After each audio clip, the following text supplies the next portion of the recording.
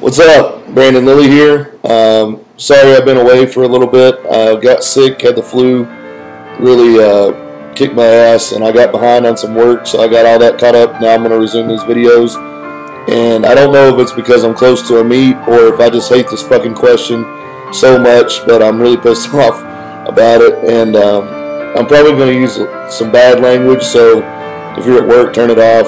And I'm not going to apologize for what I say because it's what I believe, and I think it's something that's fucked up this sport for a long time. So here's the question. Brandon, should I change my nutrition the week of the meet, and should I cut weight trying to hit elite? Well, let me ask you something here, buddy. If you've been strong your whole fucking cycle, if you've hit all the numbers that you want to hit, if your training has been spot on, why the fuck would you change anything? Period. Why would you change anything? If what you've been doing is working, what in the hell do you think is going to miraculously happen in a week that's going to make you so much better? Do you think eating a Wendy's cheeseburger for 10 weeks and then switching to bison burgers the last week is going to make you that much better? No. Just do what the fuck you've been doing.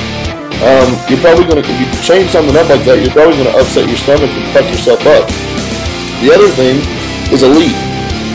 I understand that when I was coming up and I was trying to get my elite total, what that meant, and it's just a bullshit standard. I mean, I'm sorry, because I know how hard some of y'all work to get to that number, but in reality, I say it's a bullshit standard for this reason.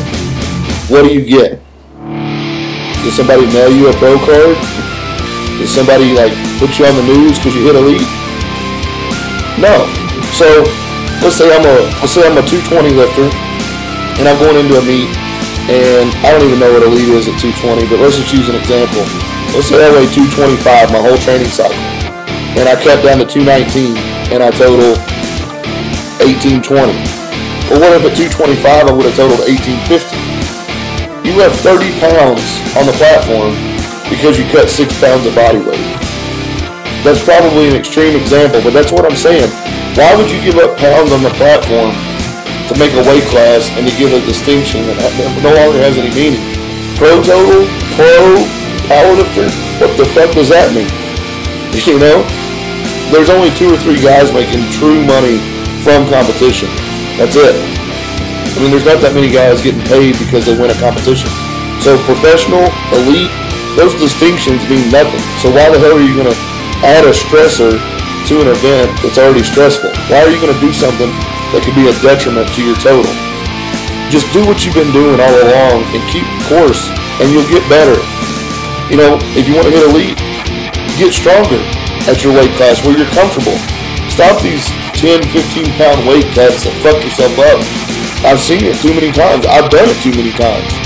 You know, it's one thing if you're 2 or 3 pounds over and you're cutting weight. You know, you can just basically stop eating the night before weigh-ins to make weight.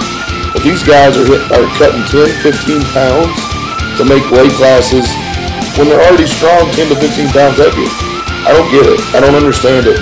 The guys that should be cutting weight are guys that are going for world records. And I don't mean the bump-up federation world records. I mean fucking world records. All-time world fucking records. The ones that matter.